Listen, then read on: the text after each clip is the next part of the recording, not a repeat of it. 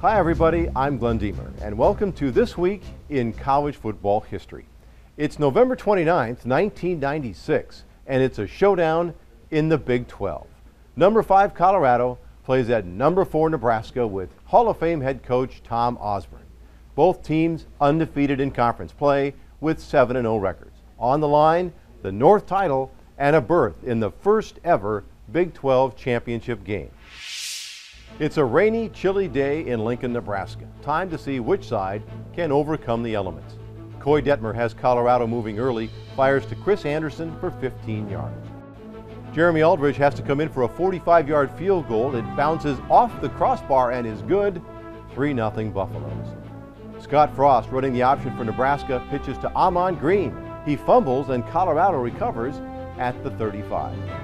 It leads to another Aldridge field goal, this one from 40 yards out, and it's 6-0. The Buffaloes are backed up in their own territory now, and Dehmer has it tipped. Jay Foreman is there for the interception. He goes 21 yards for the touchdown, and Nebraska now leads 7-6 after one quarter. The Cornhuskers start the second quarter with a field goal attempt, but it's a fake, and John Vedro runs for the first down at the 10. They eventually do have to settle for a field goal and a 10-6 lead.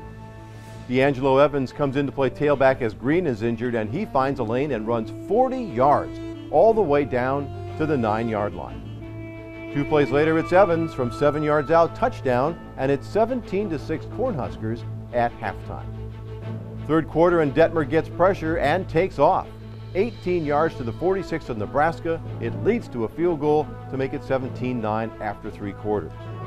On to the final quarter, and Dehmer is looking deep, and there is James Kidd. It's a 51-yard play before Kidd is down at the 28-yard line. But again, the Buffaloes have to settle for a field goal, this time 27 yards by Aldridge. It is 17-12.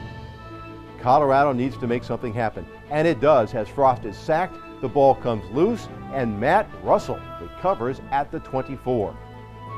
Dehmer looking for the go-ahead score, but the pass is deflected, and Jamel Williams intercepts for Nebraska.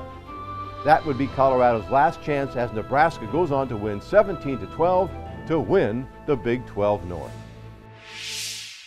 Nebraska would lose that inaugural Big 12 title game to Texas, but did go on to beat Virginia Tech in the Orange Bowl and finish 11-2. Colorado went on to beat Washington in the Holiday Bowl and finish 10-2.